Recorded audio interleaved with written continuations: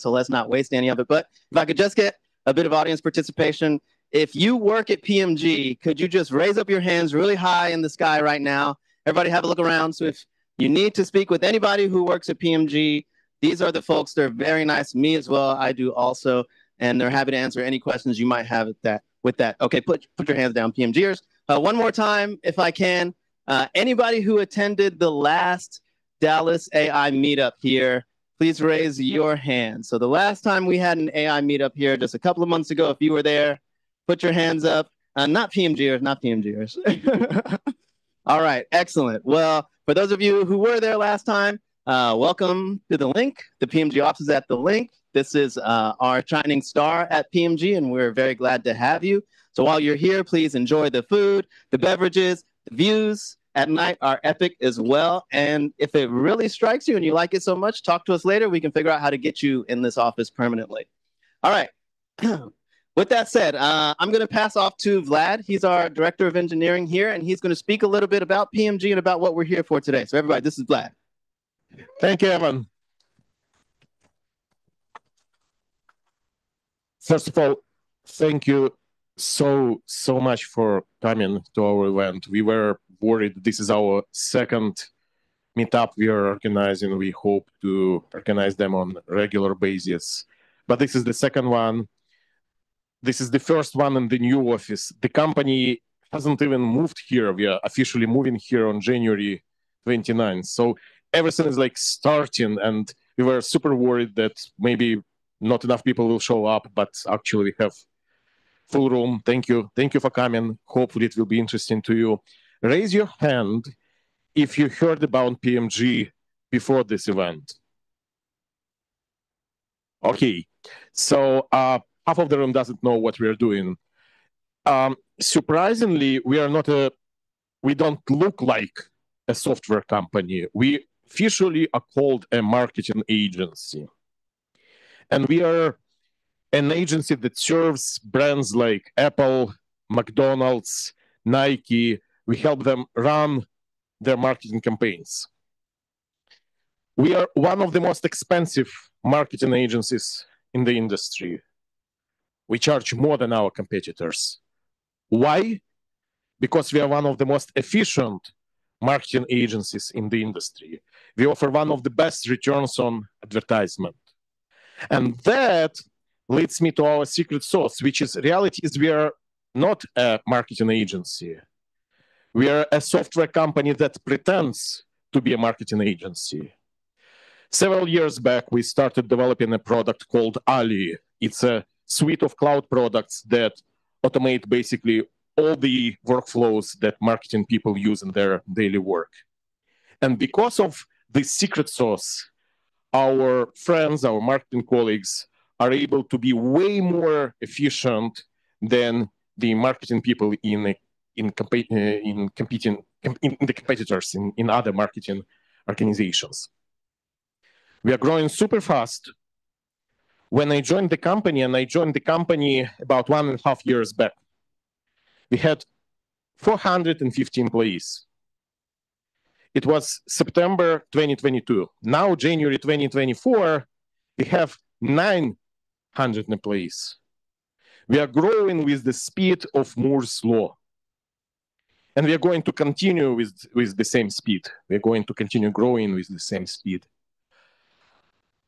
Which leads us to the main reason why we are doing it. Sinisha from AWS said to me a few minutes back, I know you are hiring like crazy. And I said, not. We are not hiring like crazy. We are hiring like super crazy. So our main reason, we are looking for the talent, and we are looking for the best of the best, the cream of the cream, because we are the best of the best. For 9 years in a row, we are winning top places in many best place to work ratings. Last year, I think we got like 50 of those awards, right? Or something like that. We are talking about massive number of awards, but the awards is an indicator of probably we are doing something good when it comes to treating our employees. But of course, we understand we can't get something from the community. In this case, we can't get new employees without contributing to the community.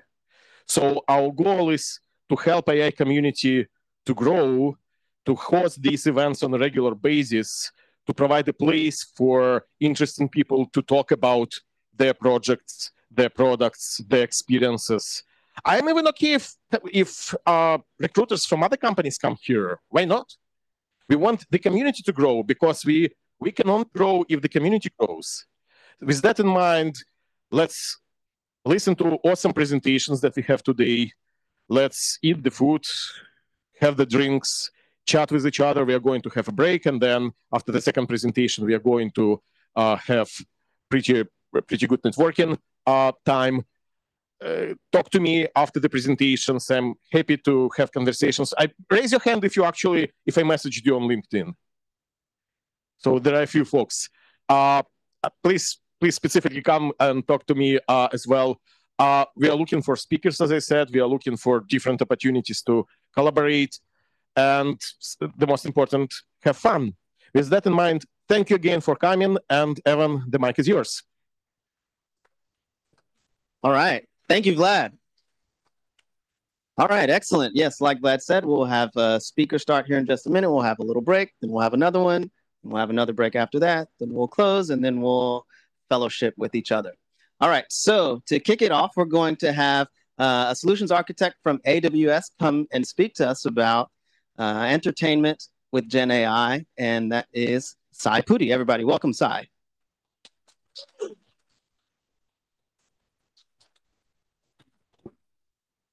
Hey everyone, let me get this set up first. Okay, good evening. Okay, a couple of voices.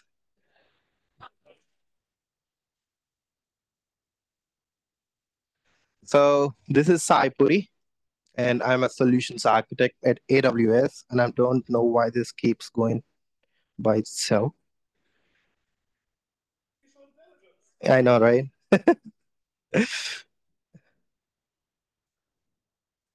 I think, okay. Give me 1 second, please.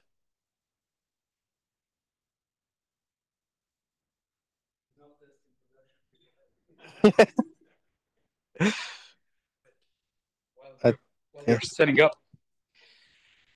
Thank you, everyone, for joining us tonight. Thank you for our wonderful, amazing hosts at PMG. We will be here even after presentation. We would like to talk to you about anything and everything AI, whether it's generative AI, ML, or just AWS talk. Come find us. We'll be here after presentation. Both Sai and I, we are solutions architects at AWS. That means we are trusted technical advisors. We talk to business leaders, technical leaders. We nerd out with our brothers and sisters from administration, engineering. Essentially, our job is to help our customers get more experience on AWS, to learn best practices, to adopt new services, and generally succeed with the power of AWS. So we'll be here, we'll mingle, and without further ado, Sai, I think you're ready. All right, start of today's show. Guys, thank you very much. Thanks, Anisha. So today we are going to learn about generative AI, but not just any generative AI, but what AWS is doing in the space of generative AI in media and entertainment.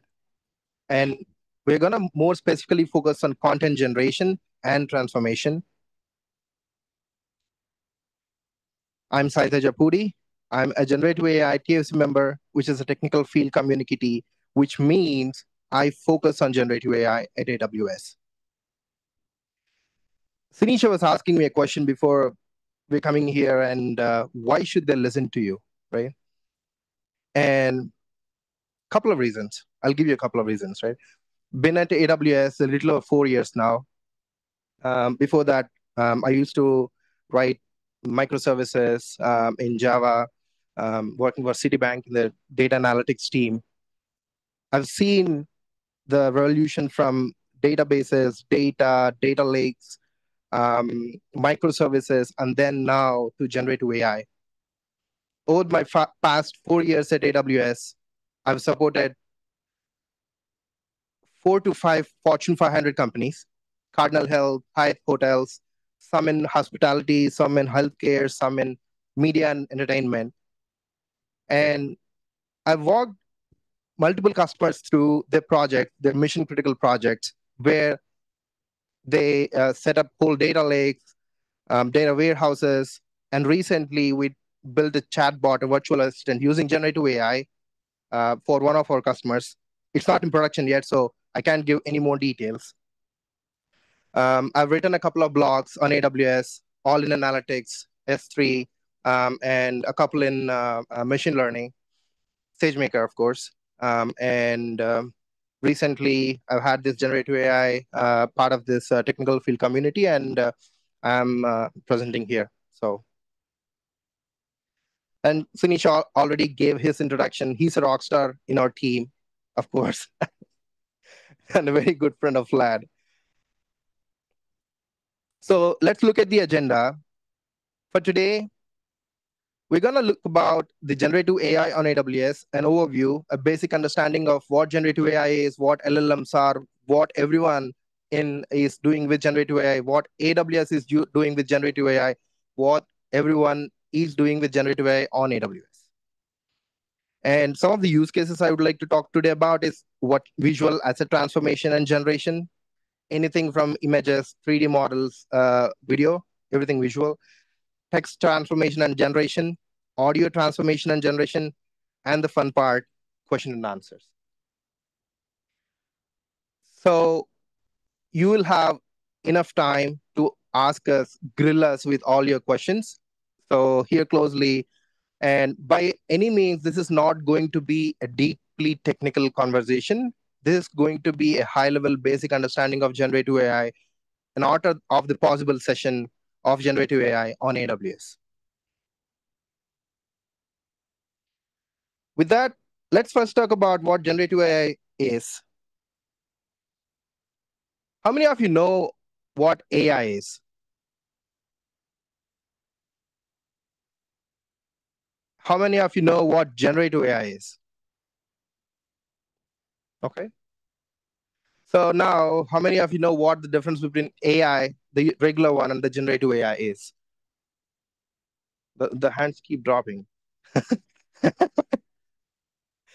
So a model is a machine learning model, whatever it is. But then with the advent of generative AI, with huge amounts of data that is available to train these ML models, generative AI uses large language models or something called foundational models, which are pre-trained on billions of parameters and lots of data.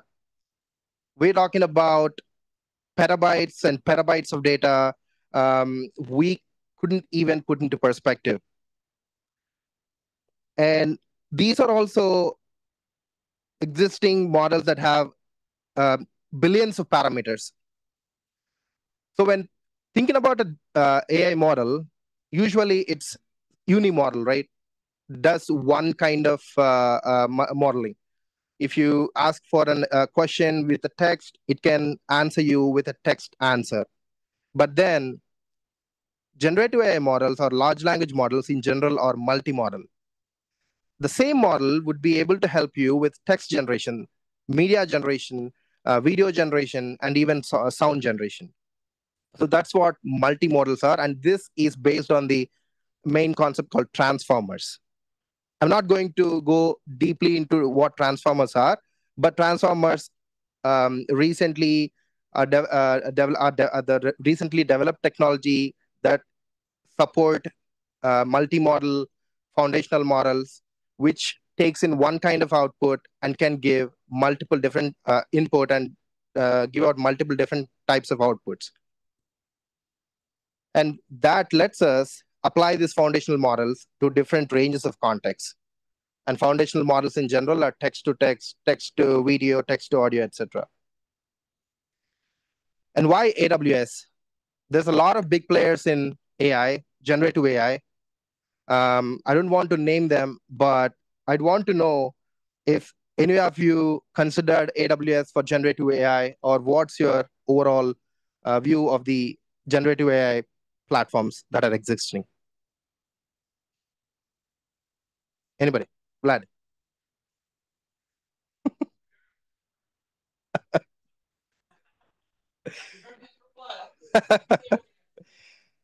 So we're not only trying to democratize generative AI by having everyone being able to use generative AI, large language models in such an easy way using Bedrock.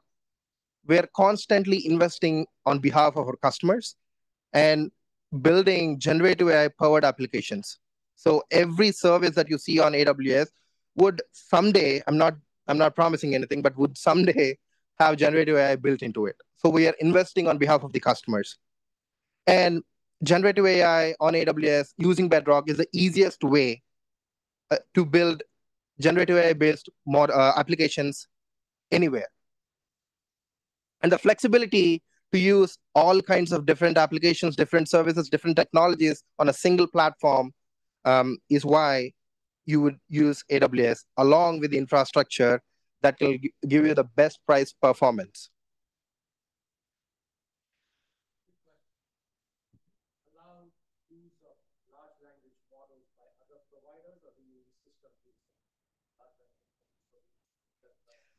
That's a really good question. In a way, we are democratizing and we are rooting for other providers and have all our customers use other providers. We're not insisting on using ours, but I'll get to that and talk more deeply in later slides. But as you can see on the right side of the slide, these are all the generative AI stack on AWS. The first two are Amazon Q, Amazon Code Whisperer, completely managed virtual assistant and code assistant services. And there's Bedrock, which is our generative AI FM service.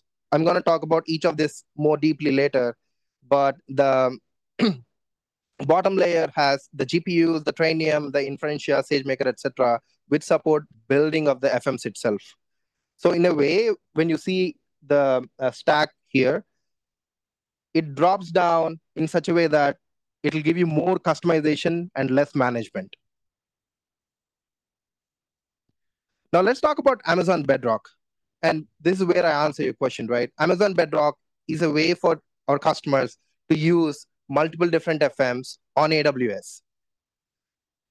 I'm using the word democratizing again and again just because we're not only pushing our or trying to push our FMs and having other people build on our platform, we are partnering with other services, other platforms, and bringing them onto our platform to have our customers build with any of the foundational models and have a list of plethora of options for them to build for generative AI applications.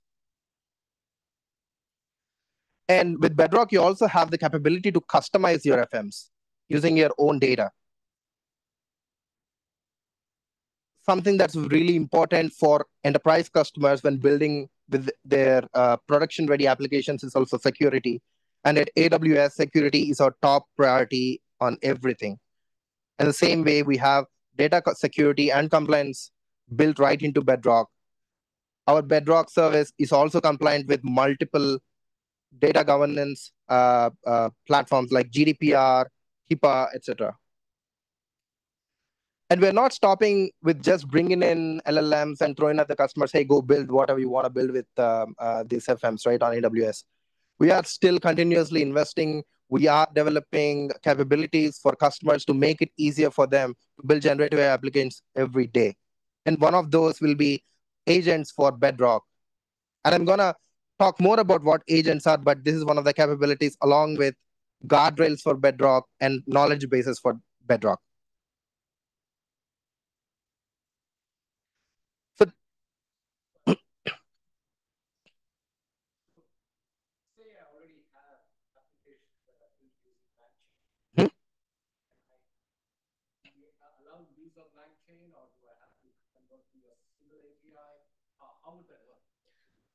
I mean, I've already given you that.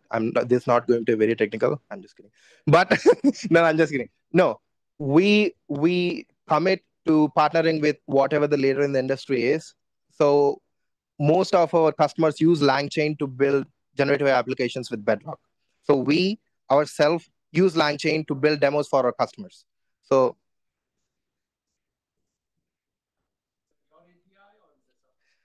the LLM itself is being offered as a single API through Bedrock, But then using LangChain, which is a package in Python, you'd be able to call that API.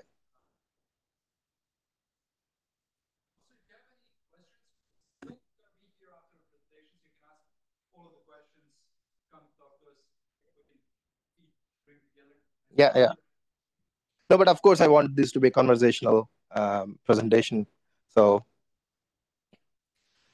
let's see how a customer can use Bedrock right now. It's as simple as going to the Bedrock console on AWS, choose the FM you want. There's, as we mentioned, there's like a plethora of FMs. You customize your data.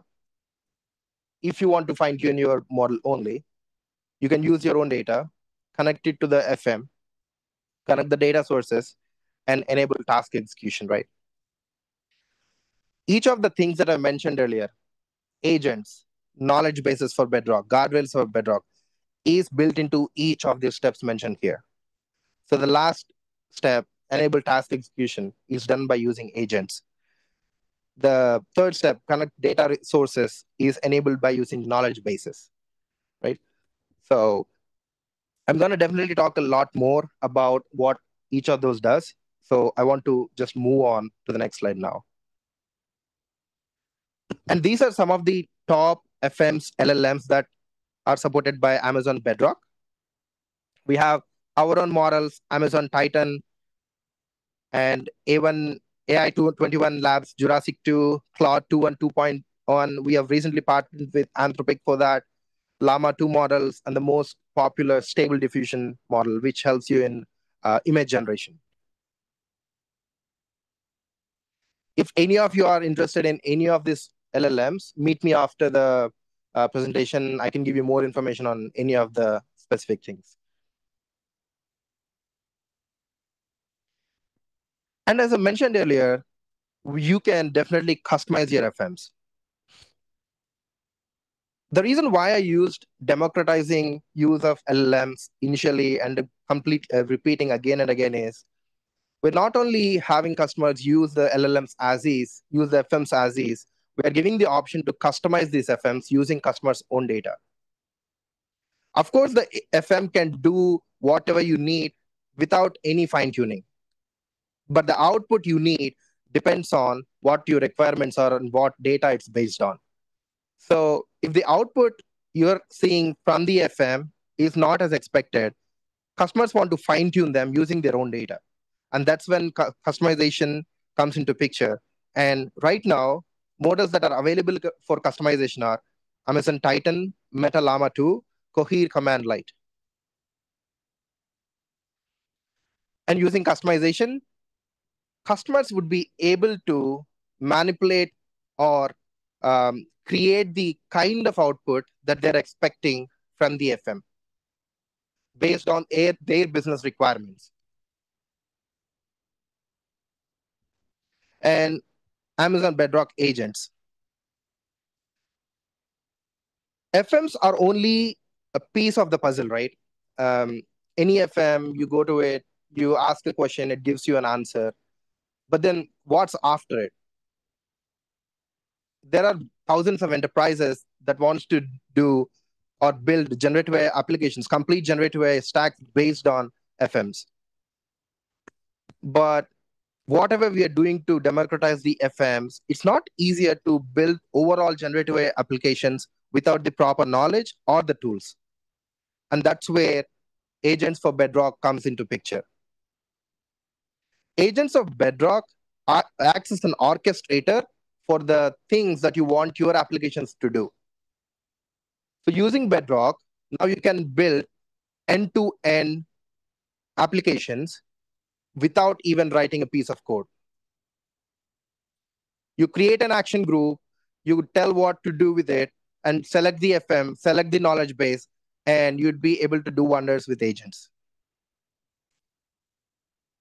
For example, let's say a travel company is looking to create a virtual assistant that helps the customer decide where they want to go, where they want to book their next trip to, right? With Bedrock or with just an FM, you'd be able to know where you want to go or information about a particular topic. So if a customer asks, hey, which location is good if I want to go on a trip in September? It'll give you an answer. An FM will give you a perfect answer based on what it information that it has. But then to go the next step, next mile, and book that trip for them, you would need an end-to-end workflow which you can build using agents for Bedrock. And that's mentioned here. Agents for Bedrock breaks down the tasks and helps you to orchestrate the tasks. It lets you to securely access your data, and with everything on AWS, security is the top priority for agents as well. It knows what your customer needs to know or can know. It knows what your customer are not supposed to know, and it uses all the guardrails that are built right into it. And go ahead.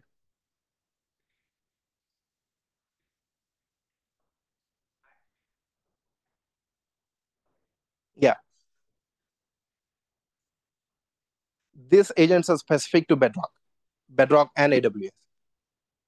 LangChain agents are definitely different. So yeah, this is only Bedrock.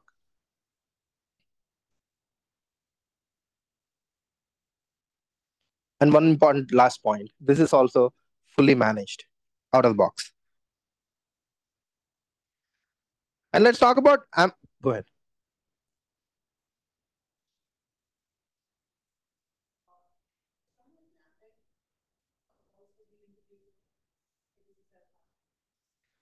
Can you say that question again?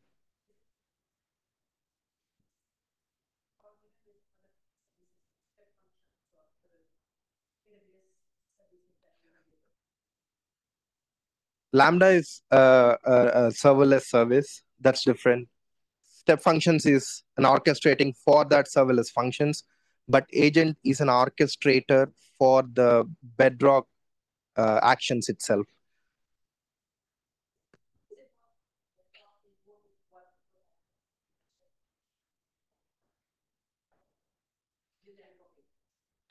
It definitely can. There are ways to do. Even if it's not directly, but there are workarounds to get that done. But I don't really want to go into the specifics of it. But agents can definitely invoke lambdas, invoke whatever the functions are, and any API. If it's an API, agent can invoke it.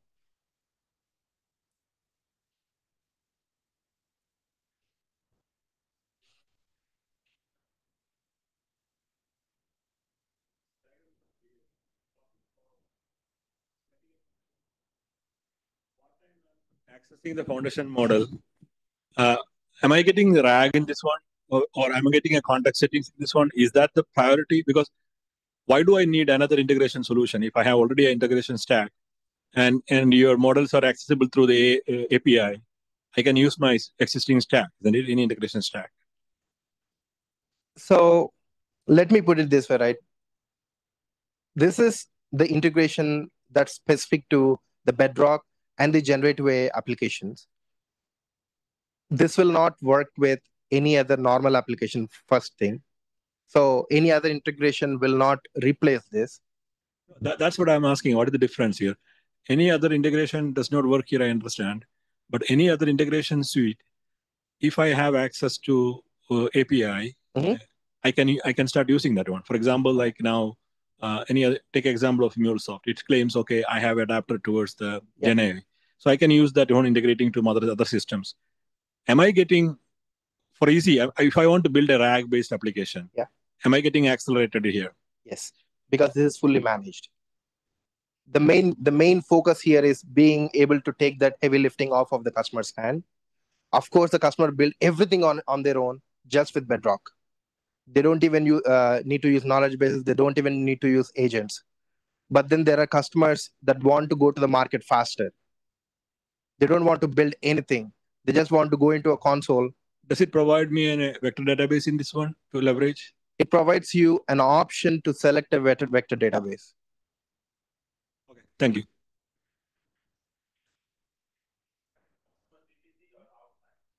Everything is inside your VPC. And I'm going to definitely talk more on the security part of Bedrock.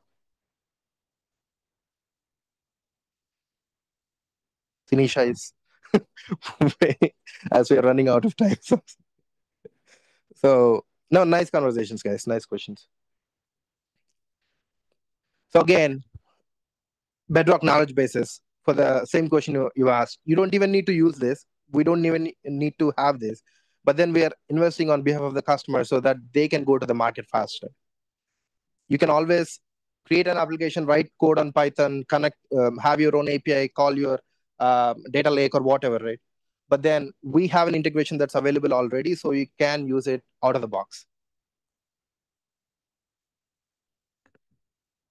Now, companies are building generative AI, virtual assistants, AI assistants, etc.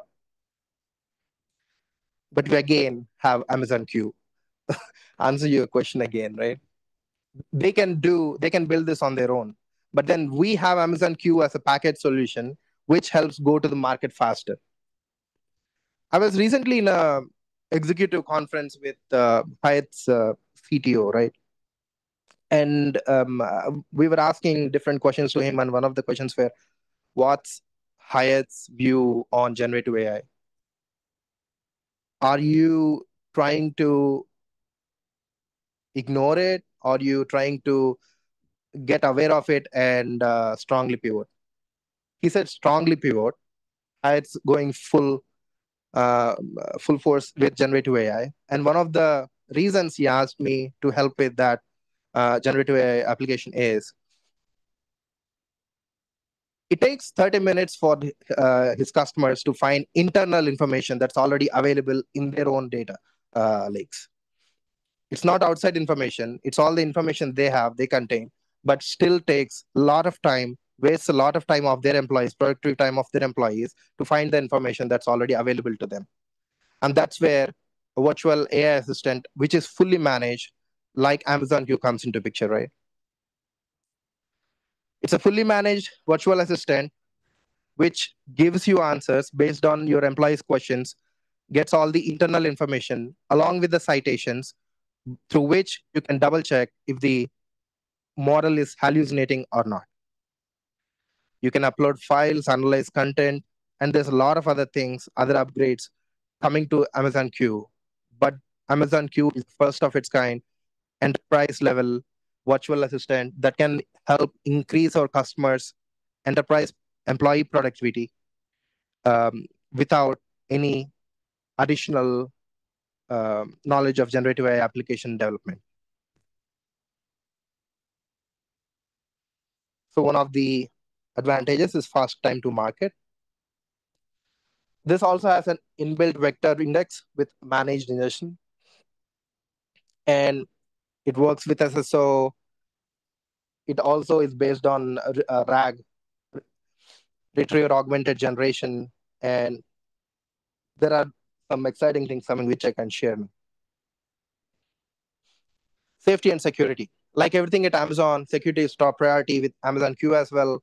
It knows what each employee is supposed to know and what they are not supposed to know. So it follows the guardrails, follows the SSO, and it only shows or gives the information what an employee is allowed to access. So now Amazon SageMaker, as you would all know, is a fully managed ML platform. Even with the advent of generative AI, Bedrock, and a couple of other exciting services, Amazon SageMaker is still growing very strong. The reason for that, when customers want to build their own foundational models, they still need to use Amazon SageMaker. And the main difference between using foundational models through Bedrock and SageMaker Jumpstart, which I'm going to talk to in a little bit, is Bedrock is API based and fully managed. Whereas with SageMaker, you need to know what instance you want to use, what FMs you want to use, and a little bit of integration you need to do yourself from your applications. But SageMaker Jumpstart definitely gives you a lot more options. Of course, we have hundreds of FMs that are available on SageMaker Jumpstart right now for our customers to use. And we have a lot of capabilities for Amazon SageMaker. As I said, it's still growing. we are still building capabilities for generative AI as well in the Bedrock. And we are building infrastructure capabilities like Hyperpod, distributed training libraries, and price performance inference is possible using our SageMaker inference components and large model inference components containers. And we are also building MLOps directly into SageMaker. MLOps is being built into SageMaker from so long, but it now also includes generative AI application development as well. And responsible AI and governance, which I'm going to talk to about in a little bit. We are also very much focused on responsible AI using SageMaker and Amazon in general. SageMaker can be used to build FM from scratch? Yes. Or are you saying fine tuning? Why would anyone wants to build FM from scratch? And where is the data for that one? I can definitely give more information, but we're running out of time. An FM, while being able to answer customers' questions, would not be completely eligible for giving or doing work for all the enterprises, right? Enterprises have their own requirements. The first level of customizing their FMs would be training them using RAG approach, using knowledge bases. And then next step would be fine-tuning the LLMs using customers' data, right? And it takes a lot more effort, a lot more skill. I wish I had a board here. There's a nice graph I wanted to show. Yeah, that's what I'm getting. So the next step is fine-tuning your FMs using customers' own data. And that even requires a lot of skill and cost for the customers, even to fine-tune it. What after that is creating your own FMs. OpenAI did not have their own FM one day. We did not have our own FM, Amazon Titan one day. We built our own, right? So different FMs act differently. They are pre-trained, of course, on billions of parameters, vast amounts of data, but then completely different. There are FMs being built for industry-specific use cases. Right now, there's a FM for agriculture. There's an FM for healthcare.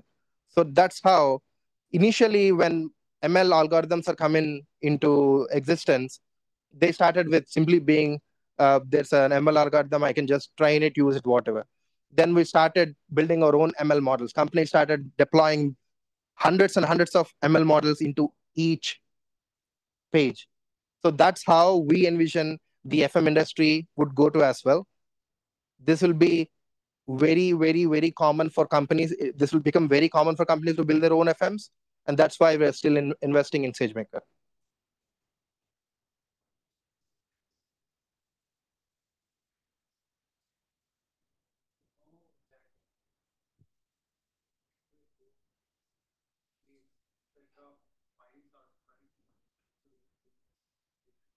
I'm not going to walk into that. No, I don't want to answer that. It's definitely expensive just because there's a managed component to it.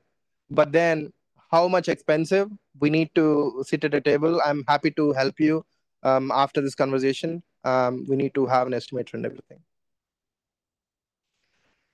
So these are all the hundreds of both private and public foundational models that are available in Bedrock right now. And these are all the partners, anywhere from Databricks, Hugging Face, Cohere, Stability AI.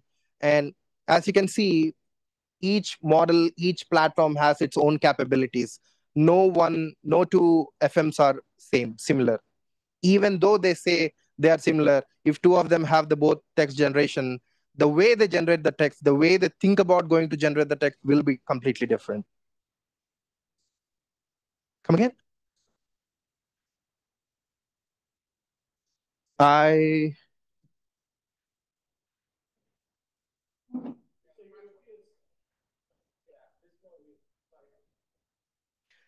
This is definitely not 100. So it's going to be a couple more out of this slide.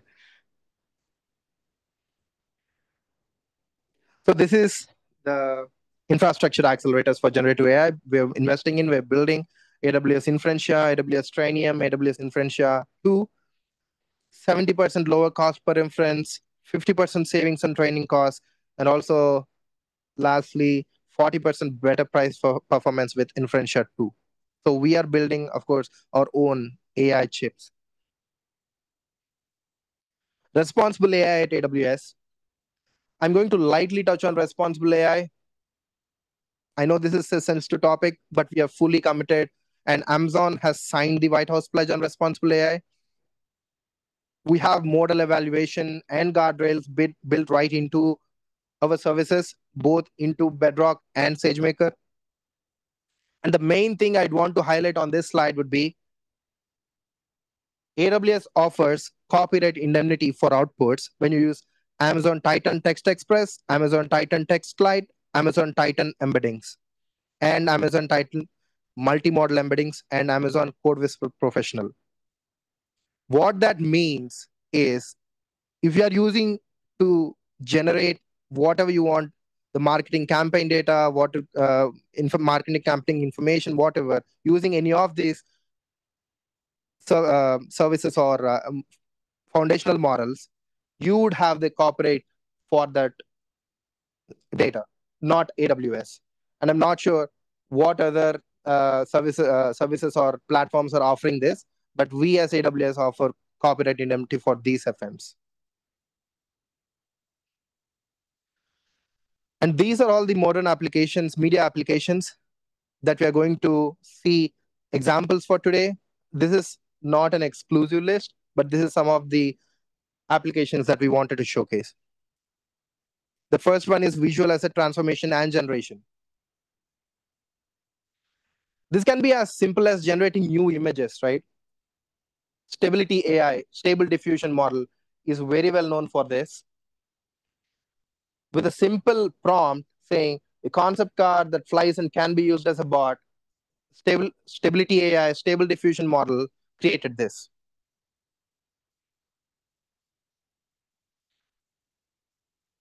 Before coming to this event, I gave the prompt, end of event picture of AWS Dallas A Camp Meetup event with more than 100 people attending and a presenter from Amazon talking about generative AI in media and entertainment on AWS. This is the output I got. Of course, this is not perfect. Don't look at the faces. We all look way better. But this is what I got in 2 seconds.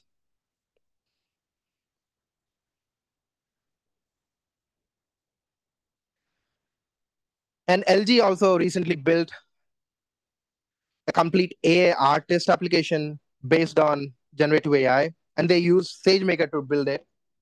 They built the model called Tilda. The research name is Tilda, and the model called Exa1. And they use it right now to design clothes.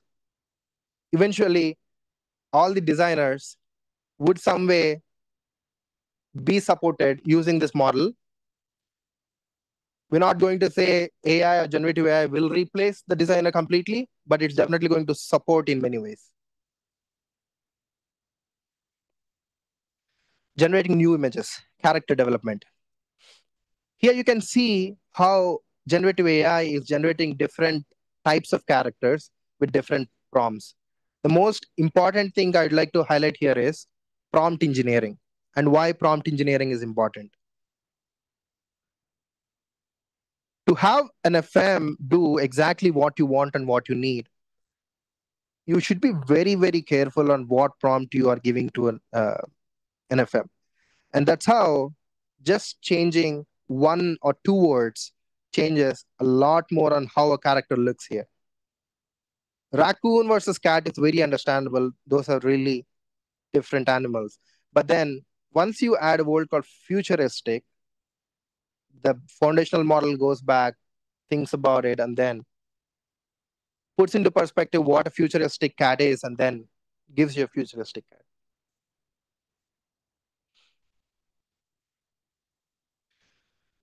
And increasing the resolution and of images, and also restore content that's old. Being able to use old content that's not usable by a lot of companies, increasing the resolution, make it usable again.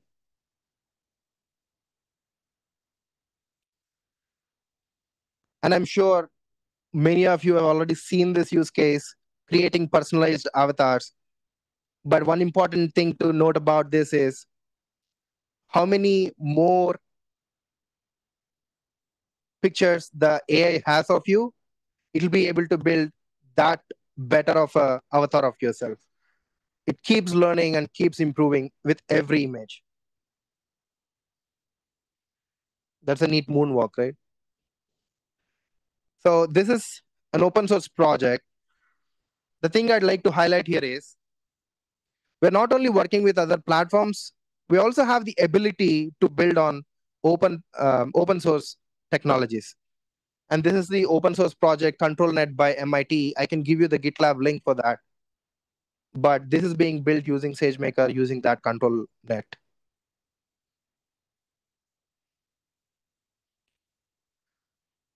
And here we use frame interpolation. If we already have a video and we want to make it smoother, when we want to make it a slow-mo, see the difference.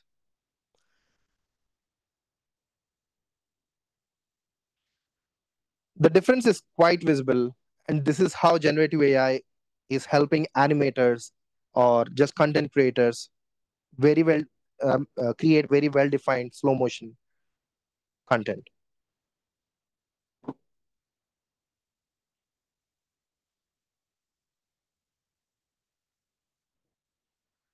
And we also have the capabilities to just transform the existing video content. You'd be able to select any object out of a particular frame, and you'd be able to do whatever you want with that object. As seen here, the image of a dog sitting on a bench is fed into the in-paint anything model. The different parts of it, the segment and in-paint, the segment segments the image into different objects. So now we're selecting the dog as an object, so it knows when we say remove anything, it removes the dog, not the bench. And the same way, it gives you teddy bear and also have the dog sit on a swing, which looks dangerous.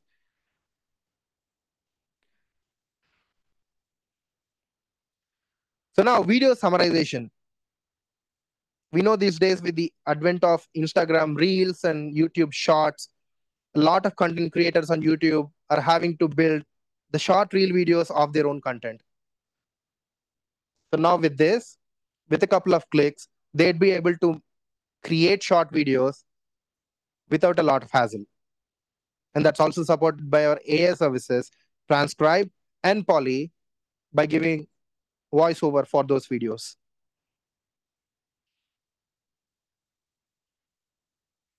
And this is how generative AI is helping content creators or filmmakers develop 3D assets.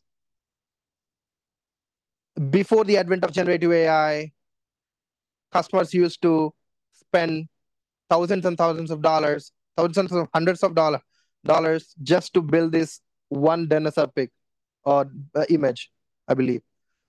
But now, generative AI learns by itself and builds a very, very closer depiction of what they want as a 3D model that they can use in their games or 3D videos. And now, generative AI for text. This is the most common use case these days. Summarization, reading assistance, writing assistance. It can summarize for you. It can help you write blogs. And while you're too lazy to read the whole article, it can give you excerpts of what each paragraph means in a blog. And generating text for sports.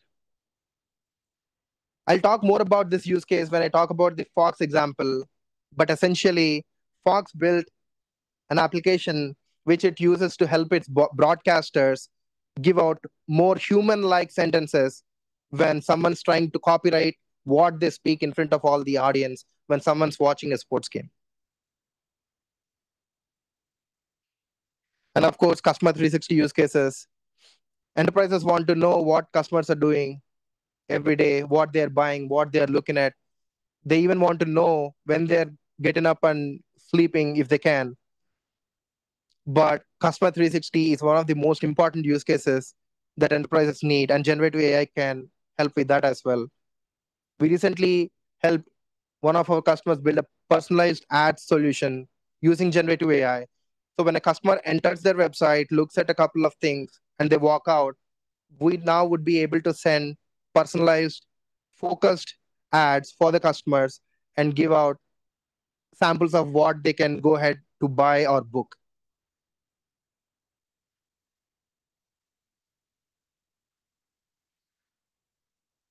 And this again talks more about the media search on the unstructured media data, how you can feed data from knowledge bases into foundational models, which would be the RAG approach, and how all the things that come together to make it easier through media,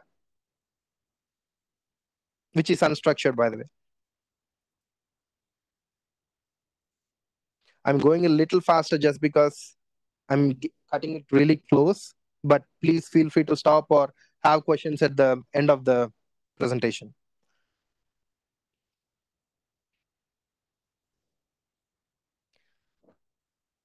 And I've seen customers build these conversational analytic queries.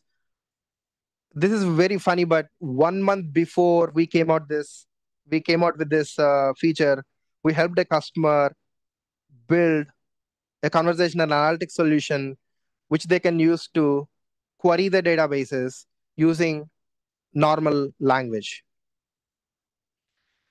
So now we'd be able to directly use um, Amazon Bedrock agents and knowledge bases to directly do that and build those applications. You don't even need to write any of the code as well.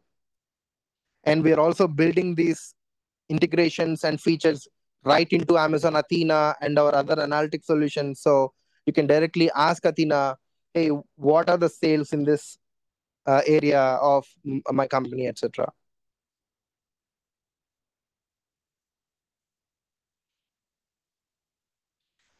And again, generating new music content with just a melody, a generative AI model would be able to create a fully orchestrated, fully composed soundtrack. And there are, of course, different specific models for that. And one of it would be stable audio. And our service, which helps customers do that, is Deep Composer, which teaches generative AI in the context of music. Again, generating new music content based on the video. And once you give it a small audio excerpt, it creates a fully orchestrated soundtrack.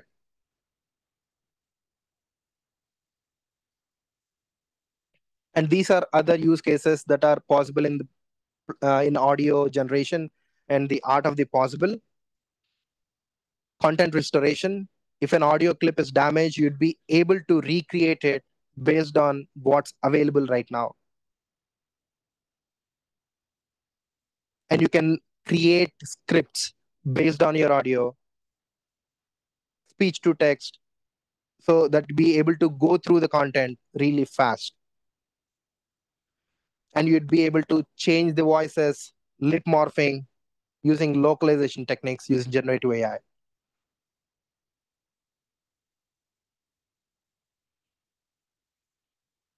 So as I mentioned earlier, Fox built this generative AI application to create narratives using natural language generation. Every time a broadcaster tries to speak in front of the audience of a game, they observed it feels robotic in terms of what they say. If they say only the whatever the numbers are, how the game is going, and also not sure if everyone knows or not, even broadcasters will have someone copyright for them so that they can speak. To automate that piece of their business, they used generative AI application to completely automate that and use SageMaker. And in fact, they partnered with our own ML Solutions Lab to build that. And on they found that on average, they found 30% lower perplexity while hearing to those new narratives. Same way, LG created that designer model using generative AI, and Amazon SageMaker. That's called Exa1. The product is called Tilda. And you can go through the numbers. It was trained using 600 billion pieces of artwork and 250 million high-resolution images with text. So even though there was an FM that can do a lot more things, they built their own FM just to design and create. So that's where customers are reinventing using AWS and generative AI. Thank you is the last thing I'd like to say. And let me know if you have any questions.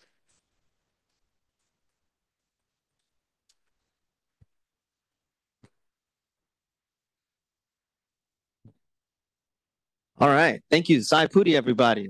Very interesting chat. We're going to take a break here. Everybody grab beverage, take a rest stop and come on back in 15 minutes. What's that? 7:17, everybody. Be back here and we'll be going at that time.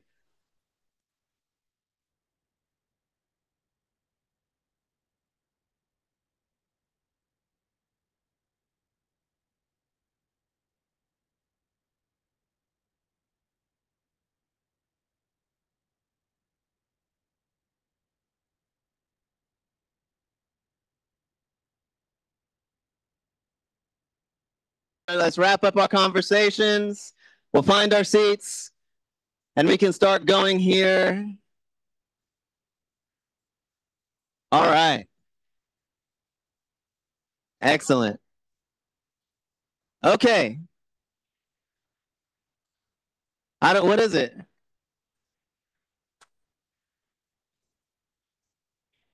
All right. Everybody, clap once if you hear me. Clap twice if you hear me. Shout out to my man right here. Yes, that worked great. Thank you. All right. Excellent. Okay, thanks everybody. All right, we're going to continue with our talks here. Next up, we've got Jared here. Jared Ostmeyer is going to talk to us about what he's doing with machine learning in disease diagnosis and immune sequencing receptors. Everybody, welcome Jared. Thank you. Thank you for being here. Thank you for letting me speak.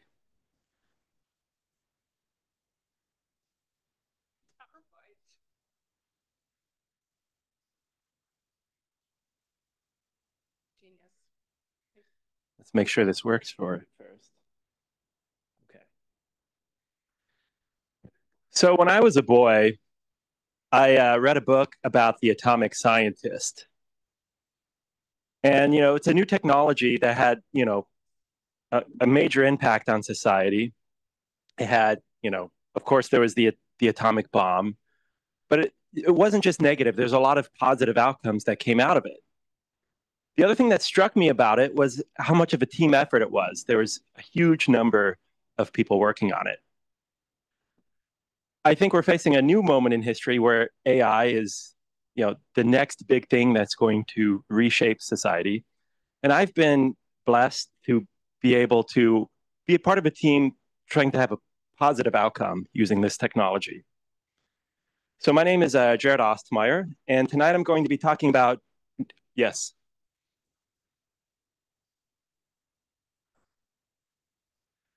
I mean,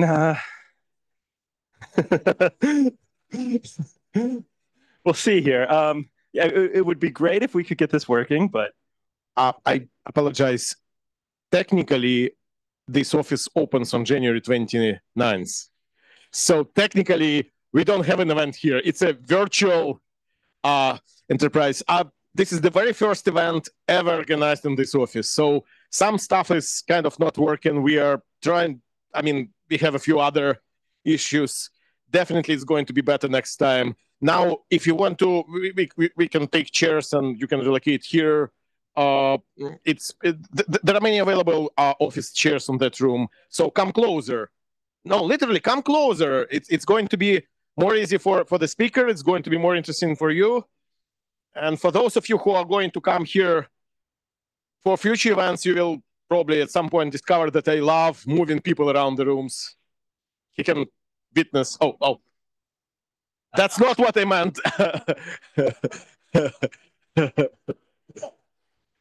Oh, that's exactly what we did yesterday, right? We continue the training. Okay. I'll have to express my talk through, dance and whatever. I don't know here. We'll give it a few minutes to see if it comes back.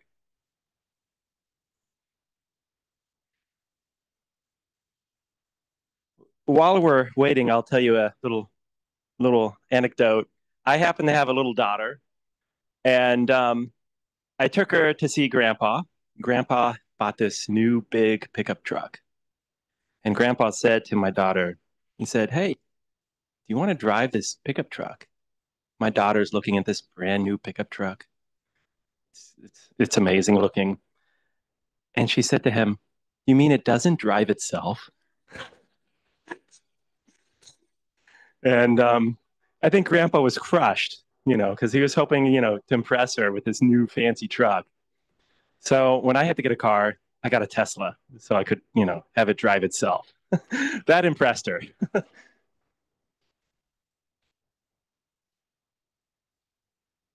I think we're giving this another go.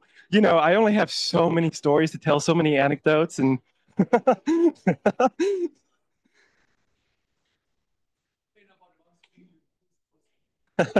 oh, I just want one. Yes, thank you.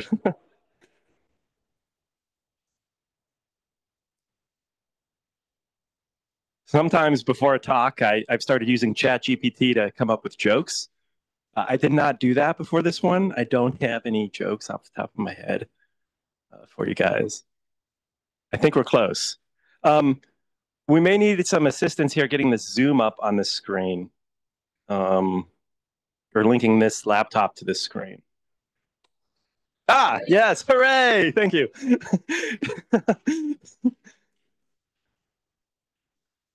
It's a good thing, okay. So I'm going to be talking tonight about how we can diagnose disease using machine learning, using a new modality for basically profiling a patient. So here's the agenda. I'm going to give you a crash course in immunology. We're going to then examine our custom-made TensorFlow model. So I'll walk you through how it works. I'll show you an equation. We'll keep it simple. And then we're going to discuss how we validated this approach and look at some of the results. So why are diagnostic tests important? Well, diagnostic tests are important because when you're sick, you don't know what to do until you have a diagnostic test that's telling the doctor, what the disease is, and then that informs the treatment. So diagnostic tests are really central to medicine. Many diagnostic tests are designed to detect the immune response to a disease. So you're sick, you have what we call an adaptive immune response, where your immune system's trying to fight that disease on its own. And then the diagnostic test is looking at that adaptive immune response to see if there's a disease signature there. And if anyone wants to move over, don't worry, feel free to move over if you can't see it, because I think we only have the one screen. So what are the components of the adaptive immune response? Well, there's really three major components. There's antibodies, which you've probably heard of. There's B cells, and there's T cells. We've probably all heard of these, but don't really quite maybe know exactly what they are. So antibodies are basically a molecule what we call an immune receptor that's detached from the cell. And then we have these B cells and T cells. Most diagnostic tests only look at antibodies to basically profile those to see if there's a disease signature there. So, we've all probably seen something like this at home. It's an antibody or antigen test. And so these are very popular, and you can build them for a variety of different diagnostic tests. They're great at detecting things like a viral infection or a bacterial infection, but maybe they're not so good at detecting autoimmunity or cancers. And that's why we don't have very good diagnostic tests for these yet. But there's other parts of the immune system here, right? So we can look at the B cells. And those, based on our understanding of the biology, could be involved in autoimmunity. We can also look at the T cells, which we know participate in cancer responses. And maybe this is a way that we can help diagnose cancers. And why do we want to diagnose cancers? Well, if we can catch it earlier, it's very treatable. If you catch it late, it's not very treatable. So how do B cells and T cells adapt in response to a disease? Well, whenever you have a disease particle invading your body, represented here as this antigen, hopefully you're going to have an immune cell with a receptor that can bind to it. So it's hopefully you're going to have that magic immune receptor that has just the right 3D shape and chemical properties that it can bind to that disease particle. And if that's the case, that immune cell will begin to proliferate, creating copies of itself and that receptor. So very quickly, the body can generate a large number of these immune cells with receptors that can bind to that disease antigen. So this process only works if you're lucky enough to have that magic immune receptor to begin with. So your body needs to have a large number of different diverse immune receptors to begin with, so that no matter what kind of antigen invades your body, you're going to have a receptor that can bind to it. And so how many immune receptors are there in your body? Well, there's about 500 billion immune cells in your body, and each one can express a potentially different receptor. So this begs the question, how do you have so many different receptors in your body? So I'll walk you through this real quick. So right here, we have a developing immune cell. And in that developing immune cell, it has what we call V genes. There are many of them. It has D genes and J genes. So these are encoded in your chromosomes. And the developing immune cell will actually edit its own DNA. This is something we've learned in the past few decades, that these cells will actually edit their own DNA to select a V gene, a D gene, and a J gene, somewhat at random. It's a random process, and bring these together into a functioning immune receptor gene. And basically, there's this region here we call it the CDR3. It's where all the unique aspects of this gene are concentrated. So all the diversity here is concentrated in this region we call the CDR3. So this is a DNA sequence that's encoded on your chromosome. This gets turned into what we call a protein sequence, which is shown here at the bottom. I probably can't see it, but it's just a bunch of letters. And this protein gets expressed on the surface of that developing immune cell now as an immune receptor to try and bind to a disease particle. And all the unique aspects of the immune receptor are concentrated at the tip. So the CDR3, where all the uniqueness of the receptor is, it's concentrated at the tip of the receptor so that it describes what kind of disease particle it's going to bind to. So another developing immune cell will undergo the same process. It'll randomly select a different V, D, and J gene and end up with a completely different receptor for binding a completely different disease particle. So I think of this adaptive immune system as like a giant pharmaceutical factory. It's creating these B cells and T cells as a contingency against any possible disease antigen. So here's this new technology. We call it immune receptor sequencing. And it opens the door for a new way to diagnose disease. So we have our patient, we can extract their blood or collect a tissue biopsy. We can sequence that, and we'll get back all of these immune receptor genes. And we can take those DNA sequences and we can basically do a lookup table and convert it to a protein sequence. So our goal then was to take this data and relate it to the patient's disease states. So we have a patient, think of the patient as a bag of these immune receptors. And we want to relate this to their disease status. We want to say, okay, given this bag of immune receptors, maybe this person had, HPV, but they never had an E. coli infection. We want to get their patient history, but at the molecular level. And there's two challenges to this. The first challenge is, given the receptor sequence, I don't know what disease antigen it binds to. I just have a sequence. It doesn't tell me what disease particle it's going to bind to. And the second challenge is that only some immune receptors are going to recognize that disease antigen. Most of the immune receptors there are bystanders. They're there as a contingency against any possible threat, and they're not participating in the disease response.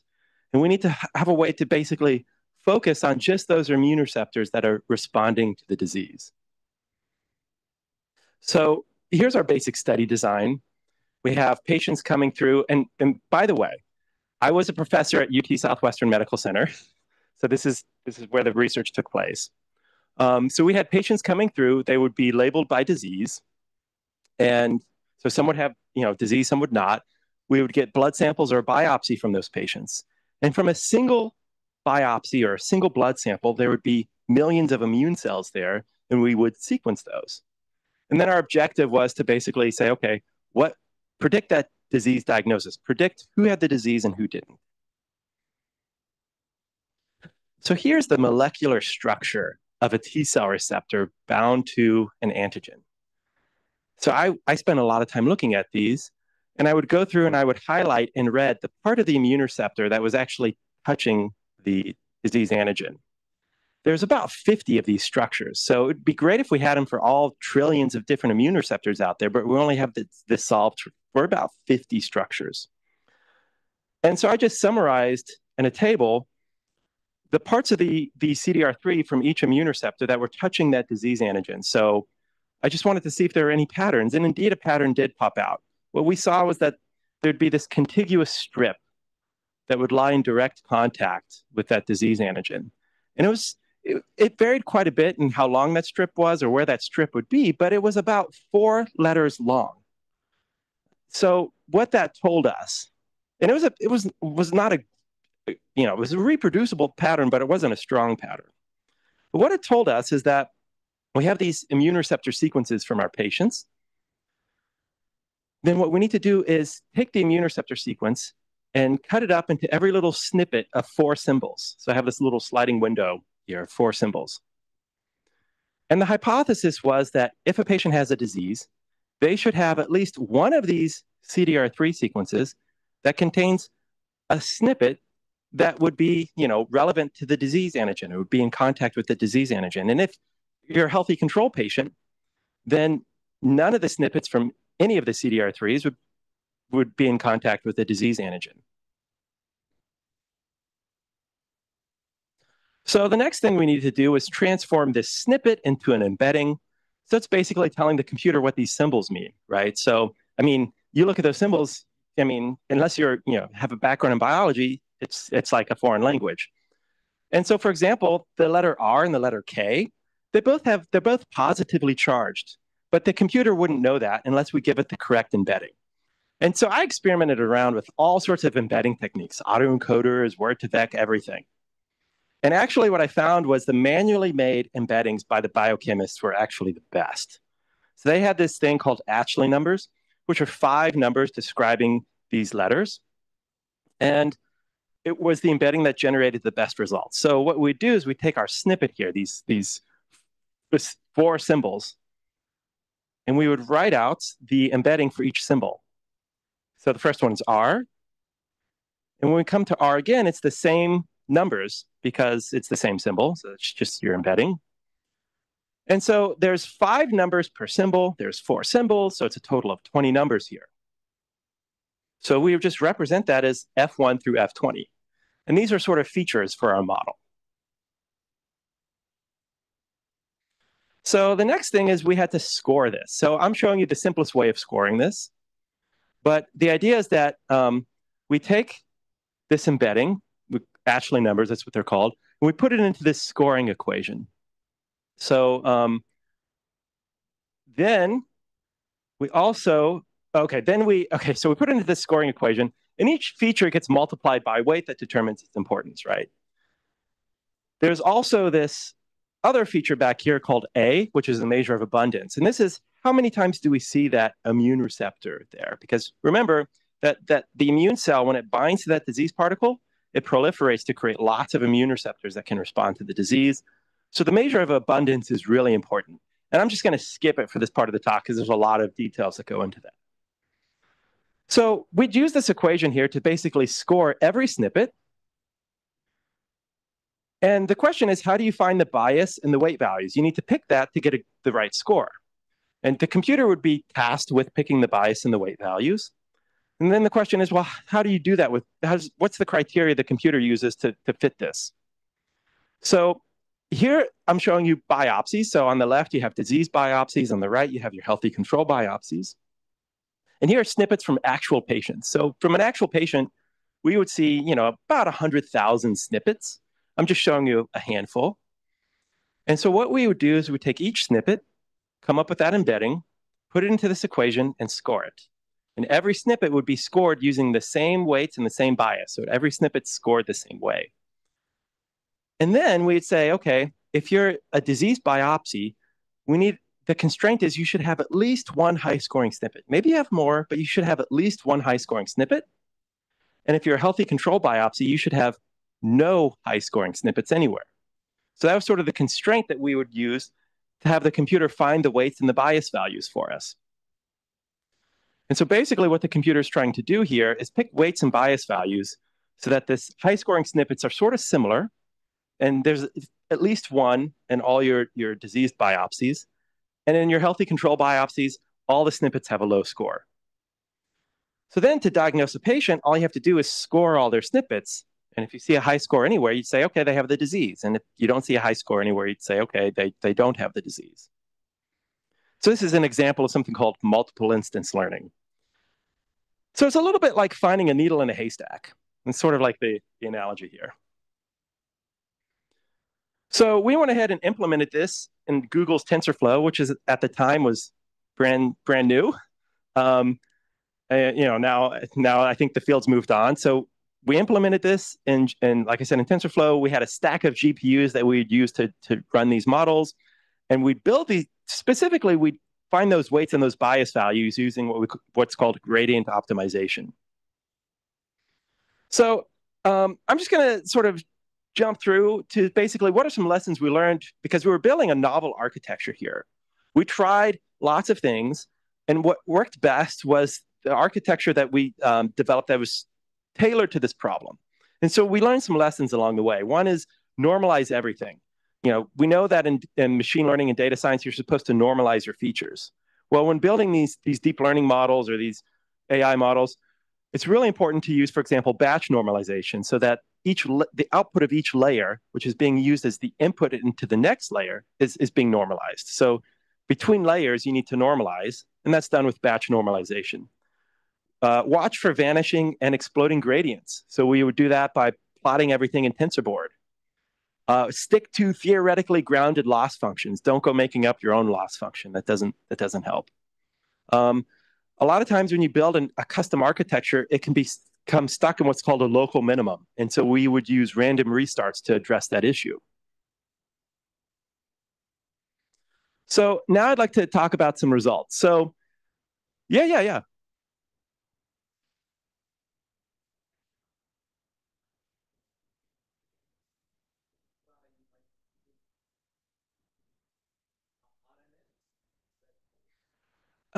Any model with enough layers, you'll start to see a vanishing or exploding gradient.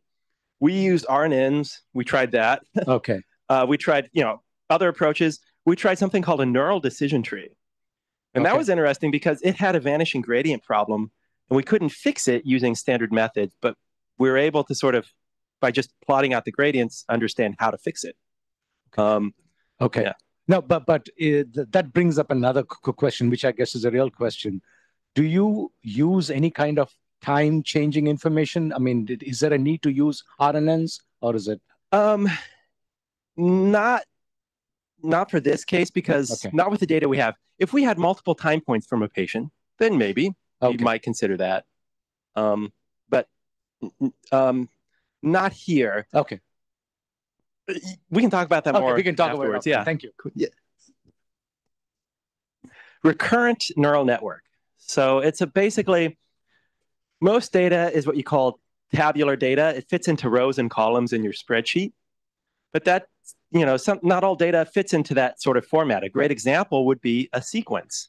Some sequences are longer than others. And recurrent neural networks were really one of the early attempts in the field of deep learning at handling that variable length data. It's a pretty good method. There's some limitations there. And I think the big reason that they're not used more frequently is that they don't parallelize well on GPUs. Basically, because it's recurrent, you can't run the operations in parallel. One operation has to run before the next operation can execute. Yeah. The solution you mentioned is Can you speak louder? I'm sorry. The solution you mentioned is a binary.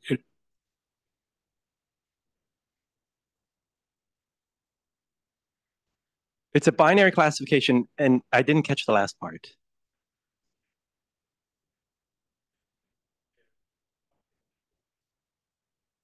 So we don't know what the antigens are. All we know is the patient's diagnosis. We have their immune receptors. That's the input.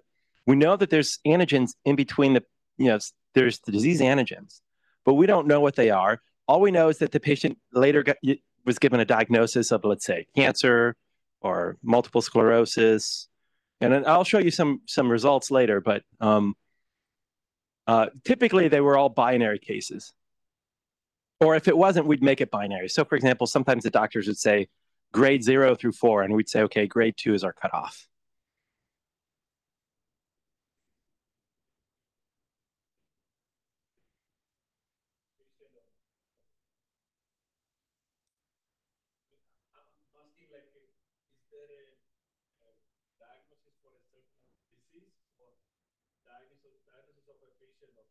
Yeah, so we would have, each patient would, by the time we got the data, we would get the sample that could be sequenced, and then later we'd get the patient diagnosis for that sample. And it would be a binary decision. And sorry for that, what wasn't clear. Yeah. So it's a 0 or 1 decision. Let's say in this case, 0 means healthy, 1 means diseased. Yeah, and so we have to represent that numerically in the computer, and yeah.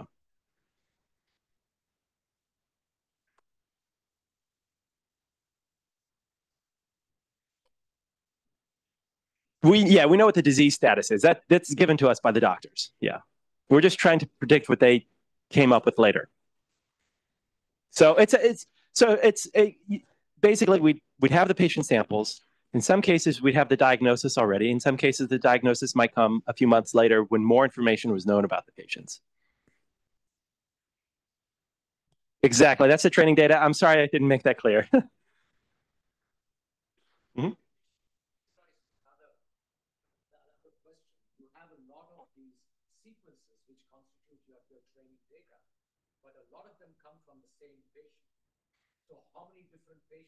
Oh, yeah. So a typical study would involve between, on the low end, 20 samples, on the high end, several hundred samples. And each one would be labeled, and that would be our training data. Yeah, so I'm going to go back. So for this simple model right here, it only has, 21 weights plus a bias term. So there's 22 unknown parameters. We discovered we could fit this model, with about 30 patient samples.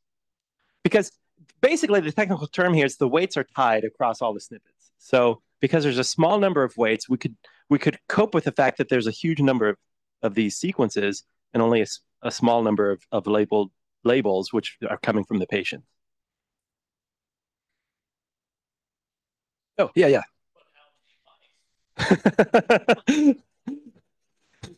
Actually, I joined UT Southwestern because I wanted to focus on research related to human health. So I never touched any mice at UT Southwestern.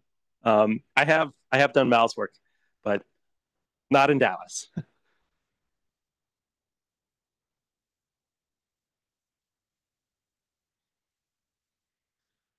So let's take a look at some results. So already to date, there's already been 25,000 humans who have had their immune receptors sequenced. If you've ever been to UT Southwestern, perhaps you're one of them. But there's been people in all various hospitals, whenever they agree to consent to research, their samples may be sequenced. So there's a lot of data upon which to build better and better models. I want to share with you one of our early attempts here. So this was one of the earliest data sets, which was basically there were 14 patients. All of them had colorectal cancer. This is public data. This wasn't one of our studies, but there were 14 patients with colorectal cancer. And from these patients, they collected a tumor biopsy from their colon. And then they went maybe a little farther up in the colon and collected a healthy tissue biopsy from the colon. So from the same patient, they would have tumor, and then they would have what we call adjacent healthy tissue. And then they would sequence the immune receptors that were there. So that's what I'm showing you here. So we said, okay, let's fit our model to this data. So what we did is what we called a patient holdout cross-validation. So we would take the first 13 patients, and there was from each patient a tumor sample and this healthy control tissue. So that's 2 samples per patient. So there's 13 times 2, 26 patients. We'd say, okay, let's have the computer find the weights and the bias values based on those 26 patients. And then we're going to take that equation once we know the weights and bias values, and we're going to use that to score the snippets from the 14th patient, the holdout patient. And every patient got a turn being the holdout. And this was our way to determine how well does this approach generalize to new patients, right? Because we're fitting it on 13 patients, we're assessing its performance on the 14th patient. How well does it handle new data coming in? And it seemed to do pretty well. The accuracy was about 93%, so we were pretty happy. But there is a possibility of a model selection bias, because at this point in our research, we were trying hundreds of approaches. We were trying everything: clustering, variational autoencoders, anything we thought might work, we would try it. And I think that's the real secret to how to do this kind of research is it's a lot of trial and error, and you just see what works, and you're sort of empirically driven. And I liked it about that. I like that fact about this research.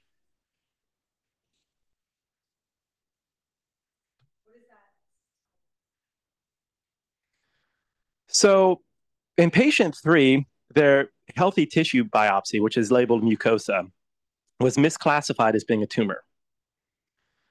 And this approach does have a tendency to basically misclassify patients, so to give you a false positive.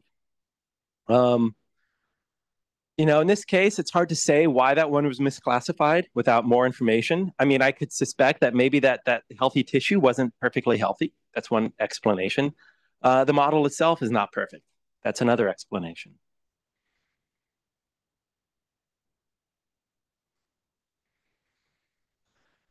So at this point, we've worked on a variety of diseases. We started off with colorectal cancer. Next, we looked at breast cancer. And it was the same sort of study design where we'd say, okay, you have tumor in one breast, you have healthy tissue in another breast, so it's coming from the same patient. Things got exciting when we got to ovarian cancer, because there we had patients who, the controls were not patients with cancer. So the controls were basically patients coming to the hospital, but it turned out they didn't have cancer, they had something else. And so it turns out it's really easy to distinguish disease from healthy. It's really easy to say you're sick and or not sick. It's a lot harder to say you have ovarian cancer or you have some other disease. Things got even more exciting when we looked at what we call the regression of pre-neoplastic cervical lesions. So in this situation, we kind of flipped the model around. So we basically said, can we predict? So let me back up. So these pre-neoplastic lesions, they're basically precancerous lesions. And some patients are fortunate enough that they have the right T cells there to clear out those precancerous lesions. And so they get rid of that cancer. And some patients, they progress, meaning that those precancerous lesions become more cancerous.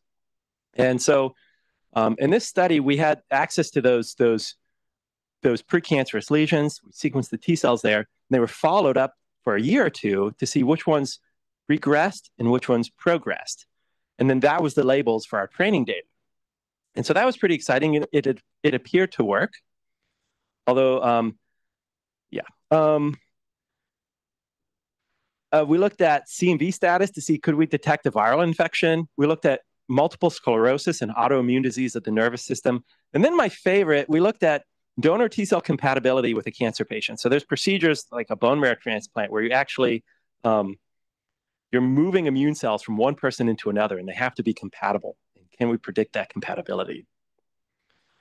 So we were fortunate enough in some cases to get what we called blindfolded test data. So these were new patients that came through the clinic.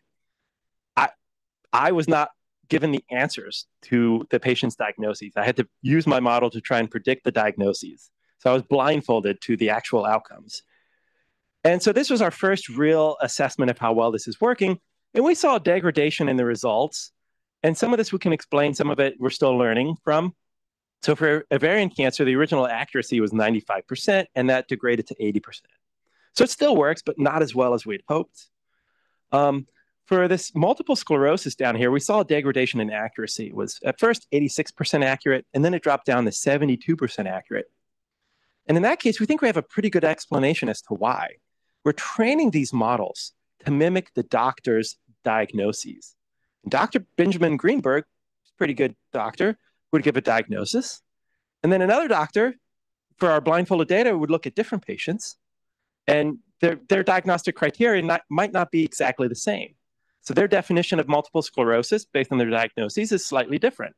And so we're training the model to mimic one doctor, and it's then being tasked to try to predict how another doctor might diagnose patients. So we think that helps explain some of the results. So that's really it. That's the end of my talk. Go ahead. Yeah, so we had 32 new samples come in, but the sequencing technology, the sequencing protocol changed in the interim. And just looking at the data, we knew right away it wasn't going to work. Basically, on the early data, I'll go back real quick. There's only like a few thousand sequences per sample. You can see the numbers here. So this was an early version of the sequencing. And then when we got more data, we're getting like, hundreds of thousands of sequences. And so we just knew right away it wasn't going to work. And so we knew we'd have to go back and recalibrate the model, and we still haven't figured out how to do that yet. The last two columns are basically the differences in the diagnosis of two different doctors. Is that right? Yeah, we think so. For multiple sclerosis, we think so. Thanks. So that is a pretty wide chasm there. That is a bit concerning. I mean, so... Well, absolutely. That's a problem with multiple sclerosis. It's incredibly hard to diagnose. And a correct diagnosis is sometimes not reached until the disease has been with you for many years and the damage becomes irreversible. So the solution to this problem is to basically get the patient labels, get the diagnosis years later, and then retrain the model where the diagnosis is super clear. Now, I mean, I'm not, I don't have expertise in your field, but it seems to be like this calls for getting multiple doctors to provide a diagnosis and use that. That was also tried too, yeah. But I think the gold standard would be to just get the diagnoses, many years later. And there are people still at UT Southwestern working on that. Okay. Thanks.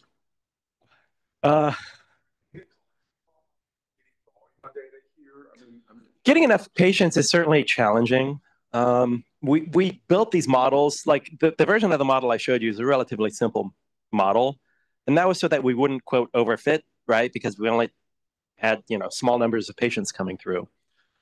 So we did our best to cope with the small number of patients coming through. And in almost every situation I've been in and working in sort of clinical research, you're very rich on features and very poor on labeled data. And you have to be very clever with how you cope with that. So question on this too. I mean, COVID's a great example. I mean, clearly there was medical innovation done very quickly. And clearly data sets large. I mean, is that one of the challenges you have if it's not, national data collection versus doc or a hospital and so forth? I mean, I'm kind of curious about that. Yeah. So for example, COVID, that's one where many thousands of labeled data points exist now. So when you look at these 25,000 human samples, several thousand of them are COVID. And there's so much data there that you don't have to try very hard to build a good model for it. And so there's already a company that's built a COVID diagnostic based on T cells. But then the question is, why would you? You can already do that antibody test and it costs a few bucks. But yeah, I think as this technology matures, we're going to see more data become available, and that will help ease that problem. I mean, it's the fact of life with this sort of research.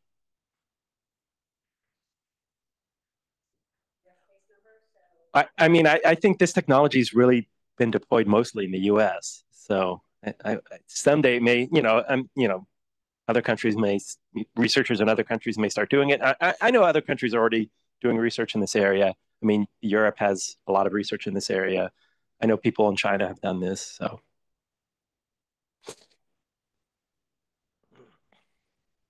Hello. Hi. Yeah. Hey. Hey. Alex, right? Push the button again. I think I canceled your mic, bumping the button on my mic. There we go. Hi. Okay. Can you mix in photos or videos into the model to make it a little bit more like, it's like a next iteration? Is that like a possibility? I mean, give me more 3D structures of these immune receptors, and I'll mix in some 3D imaging data of these. No, not with that. What I mean, like with a when somebody is getting a cancer diagnosis, the doctor takes, when they're doing a colonoscopy, they'll take photos of that. Is there a possibility of like mixing in photos of like breast tissue? You know what I mean? Like, yeah. So augmenting this data with additional data. We experimented around with that. Like, for example, when one model we started putting in the patient age, and age is actually a pretty good predictor of cancer because your risk of cancer exponentially increases as you get older. So we thought, okay, let's put an age into the model. And we learned a lot about how to integrate different categories of features together into a single model. So yeah, we threw in patient age. You could imagine throwing in other types of data, other modalities of data like image data. And I'll talk about that in a moment. But one of the lessons we learned about integrating in multiple modalities of data is that, okay, you need to normalize the features, but then you also need to normalize the groups of features, those groupings. So you have immune receptor sequences as one type, you have images as another type. So there's some point in the model where that gets merged together. And I learned that through trial and error, you want to sort of make sure that the relative contributions of those different modalities is normalized so that they're about equal, so that the model doesn't emphasize one modality over another. That was my take on it anyway.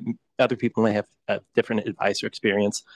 Now, when it comes to incorporating multiple modalities, that's a great question. I've had that conversation with some doctors. One thing that comes to mind is when you build a diagnostic test, you want it to rely on one modality so that it's practical. So you don't want to have to run and do 10 things to the patient in order to test them.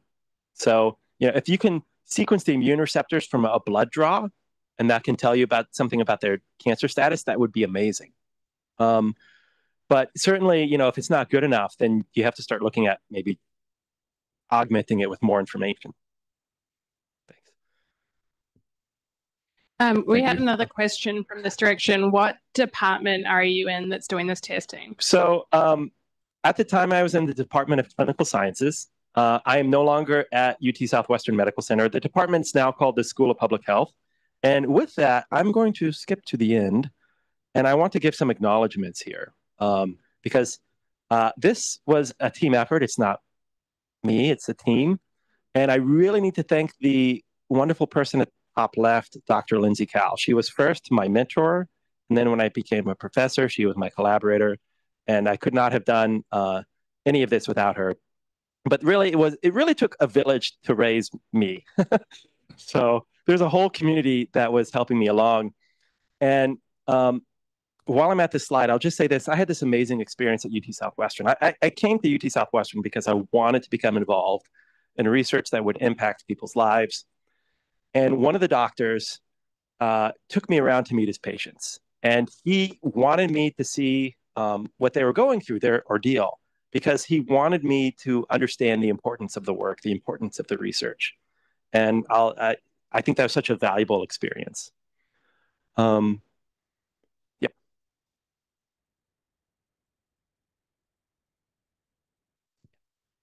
So my question is that, like, I'm trying to combine the two presentations somehow and like find some at an intersection. Is that, do you think Gen AI in 3D modeling could somehow be able to create this protein structures that could somehow map this immune receptors and somehow cure diseases? Like, how do you see that with the current research that you have done with the different patients and everything? So, there's so many ways to there's so many directions research can go. Certainly, for example, maybe we've heard of AlphaFold. So there's this problem called the protein folding problem. How do you predict how the sequence of letters folds up into a protein? And that was a really difficult problem until AlphaFold came along and showed that it doesn't appear to be that difficult. So you can imagine using AlphaFold to get these molecular structures of these immune receptors. And that's going to provide you a lot more information about it. So for example, maybe part of the immune receptor is buried inside and can't touch the disease antigen, so you can, exclude it from the model. I would not, though, want to even think at that level when building a model. I would want to think about letting the model figure this stuff out. So clearly, like, more powerful modeling, generative modeling AI, can help here. I've worked. I'm an AI scientist. I've applied now active learning to the design of therapeutic antibodies using large language models. So I'll just summarize by saying that in the field of biology, there's so much data. Like, your body has 500 billion immune cells. There's no way we as a human can look at that data. We have to fundamentally have computers looking at this data. And more than that, the computers are going to have to be able to think for us in order to make sense of this huge volume of data. So I see machine learning and basically AI, and I'll say strong AI, which may not exist yet, will be fundamental to progress in medical research and biological research.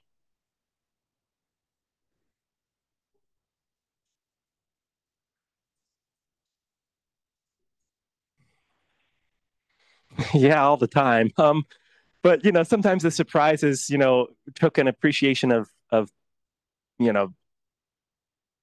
biochemistry to appreciate. For example, there appeared to be one immune receptor that had two spots on it that could bind the antigen. So it was like this one immune receptor, it was like doubling its chances of binding to that disease particle because it could bind to it in two different ways.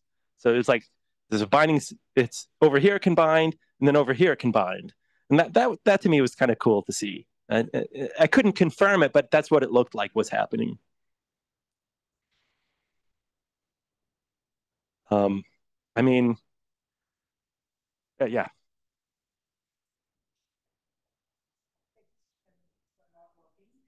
Mm-hmm.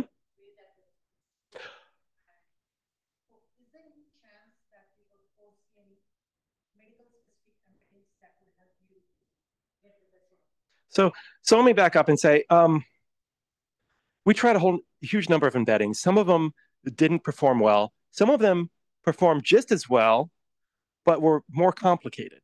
And so we would not use them. We'd stick to what was simpler. But so they weren't better, but some of them were at least as good. So in this case, using they're technically amino acid residues, but these letters, I think this embedding that we use, these Ashley numbers, are sufficient. Now, if you're building, I heard someone call it a large medical model, an LMM. I would want a nice sophisticated embedding.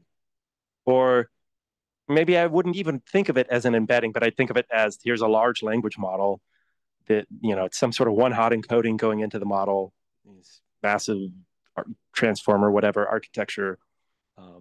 Yeah.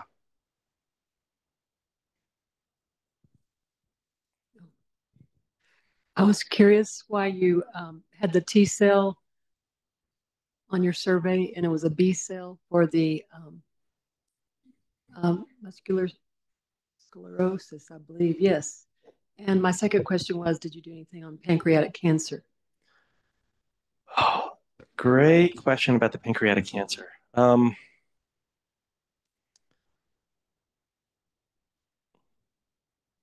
There was pancreatic data available. There was no perfect controls for those cases. I went ahead and ran the model, and it worked, but it wasn't clear if it was predicting pancreatic cancer, if it was basically learning how to differentiate the cases and controls because those controls were not a perfect match. So usually when we're talking about cancer, we'd always focus on T cells because we know that T cells help participate in the natural control of cancer. For other diseases, we might look at B cells, depending on what we thought the biology might suggest that we look at. Does that answer your, yeah. Yes.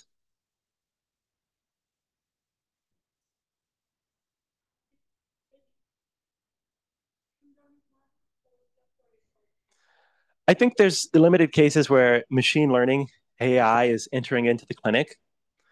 I have been surprised at how slow it's been taking to enter into the clinic. So there's, technologies to perform basically digital pathology, to look at a CT scan and try to predict cancer, right? And as far as I know, and I'm not a doctor, right, or I'm just a PhD, I haven't really heard of that being used in the clinic. Yeah, yeah. So, yeah. It's if it's a diagnostic test based on sequencing, yeah, that's entering the clinic. If it's a diagnostic test based on imaging, I haven't seen it entering the clinic.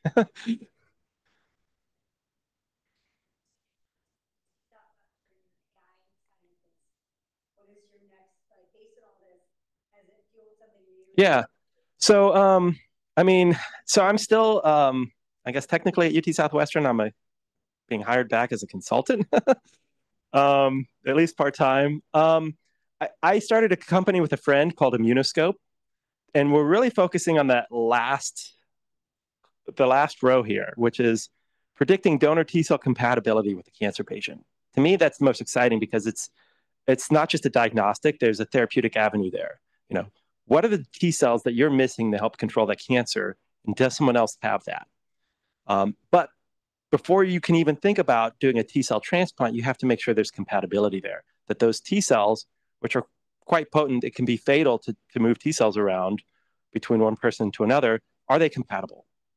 And the current technology is for basically determining compatibility is not perfect. It's not sufficient enough to sort of justify that concept of transplanting T cells between people. So Immunoscope, I think that's the one I'm most excited about. It's my baby, but it's just a side project. I applied for federal funding, but the odds are always against winning a federal grant for this kind of stuff, but you still try anyway.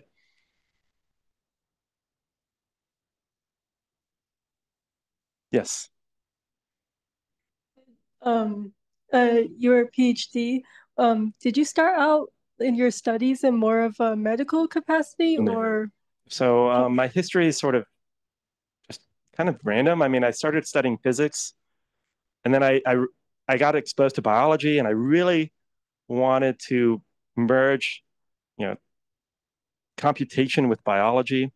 And at the time, the only thing that seemed like it would allow me to do that was this weird program called computational neuroscience. So I did a PhD in computational neuroscience, and that really started to expose me to deep learning. And the research I did was very abstract.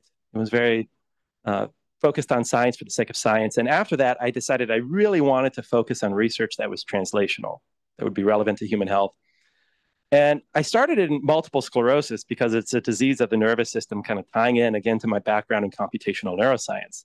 And I was really excited to come here because it allowed me to learn immunology. And I knew that was going to be important because the immune system touches every disease. And then it also, coming here, allowed me to get involved in human subject research, which I wanted to do.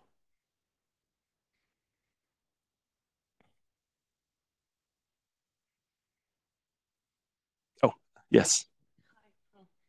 This microphone, oh, it's working. I am curious if you ever considered taking your idea here and implementing it in the genetic department, say particularly like the ATM mutated cell. Well, I mean, I joined the Department of Clinical Sciences. When you do the sequencing, it's a special type of sequencing. So you have to have a special library, special kit to do this type of sequencing. So if you do like generic sequencing and you do what's called whole genome sequencing on a patient, it's not going to give you the immune receptor genes, actually. Is that kind of getting it? Yeah. Yes, it is. So when you do this whole genome sequencing, you say, I'm going to sequence your whole genome. I want to see where your cancer mutations are. I want to see if you have this gene or that gene. It doesn't capture these immune receptors sequences because the immune cells are actually editing their own DNA to make this diverse set of immune receptors, right? And they're trying to make as many different types of immune receptors as possible so that they can bind to any possible disease antigen. But you're not capturing those sequences when you do this whole genome sequencing. You have to do this special targeted sequencing. See, and while you're doing that, is there a mutation that is actually going on while you're doing this process? So you have like a mean grade where you kind of say, oh, this is you're kind of like in a shot in the dark. So T cells, during their development, will edit their own DNA to make this novel immune receptor. And then it's one and done. B cell biology is a bit more complicated. And it's sort of a moving target, but it didn't seem to be a problem. Sort of knowing what's happening, there's this thing called hypersomatic mutations. Knowing that that's happening would allow us to sort of think about how to deal with it.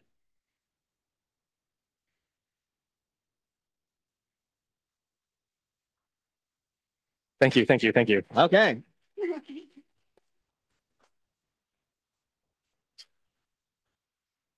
All right. Thank you, Jared. That was a rousing discussion. Glad everybody had some great questions. The true fact, actually, I don't know if anybody noticed, Jared was, I think, maybe the only person who doesn't work at PMG who raised his hand that he's been to one of these before. And that was actually how we found him and asked him to come speak with us here. So maybe that, oh, yeah. One more time for Jared, please. Yes. So yes, it is true what Vlad said. If you're interested in speaking up here, get in touch with Vlad, not me. I can't really help you, but get in touch with Vlad. He's right there, and we can set that up for sure. All right. Before we wrap up here, we're going to have a few more people come up to speak. One is going to be Dan here. He's with AI Connects, and he's going to help kind of get us situated and get a little bit more information on how we can connect with other people in the space. Hi, everybody. Dan Sinawat. I just started an AI community called AI Connects with X. And it's really more, I try to bring business people to meet with technology people. Because I have a lot of AI and startup friends, and they all come to me and we will drink. And I drink a lot enough that I think I finally understand AI. And I'm like, okay. Now I know how to bring business people to meet technology people. So we are really more oriented toward fun, networking, and I just wanted to bridge that world.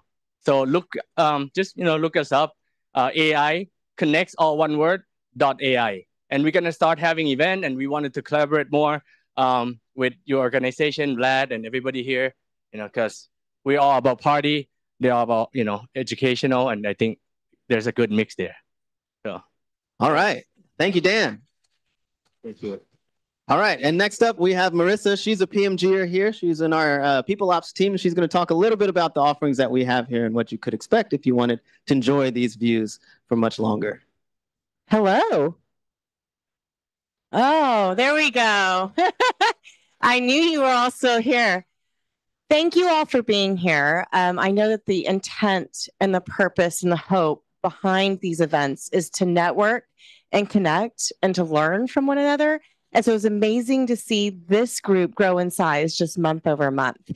So excited to see everyone here. I know there are many different reasons why you may be here connecting and networking. One of them may be that you're on the job hunt. If so, I just wanted to open up that we have 9 roles here at PMG in the data analyst and software engineering and development roles on our AI and software engineering teams. I'm a campus recruiter, so I'll be fully transparent. I focus on early careers. If you're more experienced in your career, I can connect you with Janie, who wasn't able to be here tonight. It's her birthday. And would be happy to speak with you about what those opportunities look like as well, okay? Thank you again. Thank you. All right. And then last, we're going to welcome Vlad back up to wrap us up, and then we'll conclude after that. Vlad, please.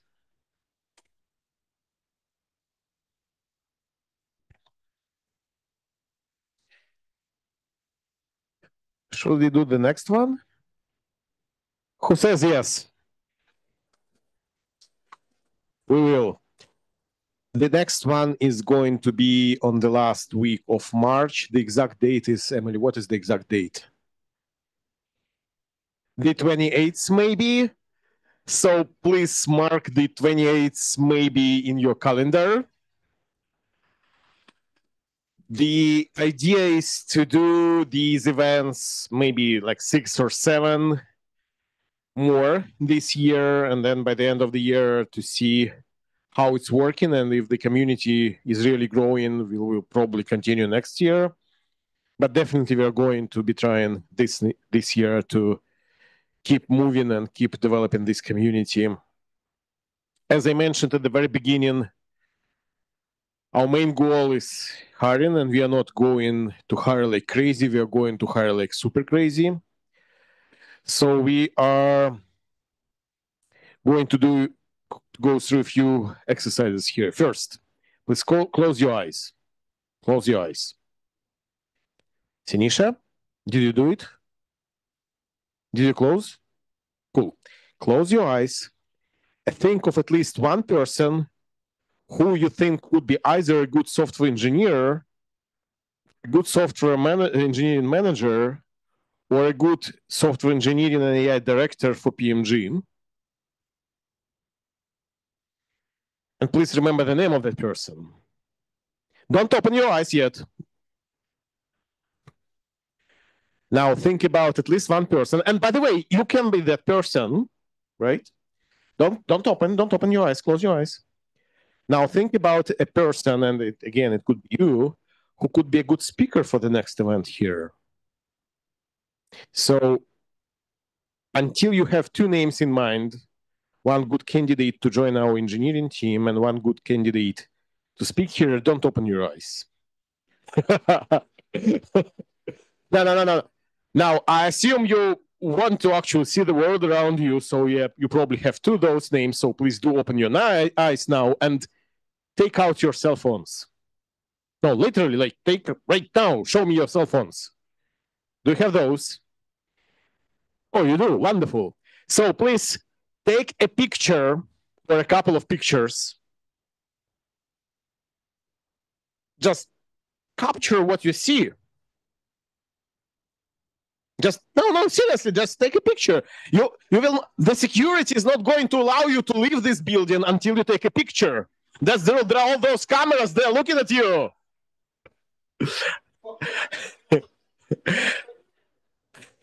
Now, please go to your LinkedIn and post this picture and tag those 2 names. And write just 1 sentence about the event which is happening right now. Let's spend a minute on that. Write a short, very short message about what is happening here right now. Post this picture and tag those 2 names. And again, the security is not going to let you out until you do that. Now, that's only the first exercise. I have more, so please finish this one. Let's spend like a... Guys, I assume you are doing it... Guys, I assume you have already finished doing that, and because of that, we're talking, right? Show me your phone. Show me your picture. Show me what you posted. You're not allowed to come here without a fully charged battery. It's illegal. It's the rule, Emily. Let's make it a rule. Let's make sure that we check every... Hello. Let's make sure we check every person who goes here for the next meetup. And if they don't have fully charged battery, we are not allowing them to go here. Now, seriously, thank you so much for coming here. We really appreciate you spending your time with us. We really hope that there was value, and there will be value. There will be networking. There is still food there, and of course there is wine and beer and all those drinks. And of course there is a Jerry and Sinisha who are chatting there. They're awesome people to chat with. So make sure once we finish this presentation part, make sure you chat with those two guys. They're awesome. Trust me, I am an expert in awesomeness. I know who awesome are. They are awesome. But really, thank you so much. Let's also thank those people who made this event happen, which is Emily and the entire crew from PMG. Guys, thank you. Thank you so much. This is huge work, especially given the fact that this hasn't opened yet. This office hasn't opened yet, right?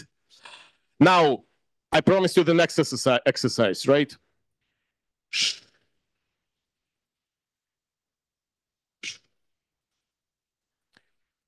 Please look at the opposite side of the room. No. I mean, if you sit here, look there. If you sit there, look here. Look at the face which looks completely strange and unfamiliar to you. Just focus on that face. And once I finish now, go to that person. Introduce yourself. Tell them what you do. Ask them what they do. Learn about them. Let's network. Let's meet each other. Let's build the community. Let's grow together. Thank you so much for coming.